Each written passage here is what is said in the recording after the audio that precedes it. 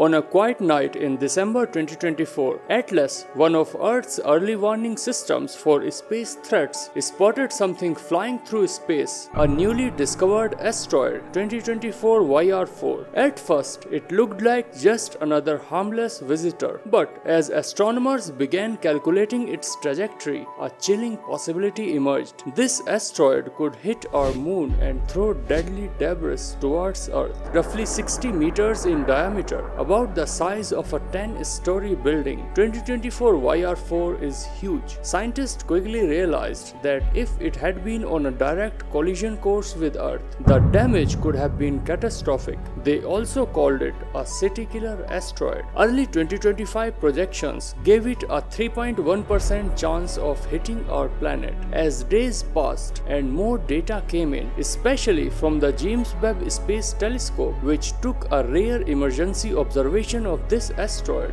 the risk was dramatically downgraded. By mid-2025, Earth was nearly in clear. The chance of impact fell to just 0.001%. But the story did not end there. As Earth's threat faded, a new threat emerged. New orbital models showed an increasing chance that 2024 YR4 could collide with our moon in 2032. The reason it is worrying is because moon impact of that size would not just create a fresh crater for us to observe, it could eject up to 100 million kilograms of debris into space. Simulations show that about 10% of that debris might get caught in Earth's gravity and fall towards us. These fragments would not pose much danger to humans on the ground, but our satellites, space stations, and orbital infrastructure would be in danger. It is a 4.3% chance, small but growing.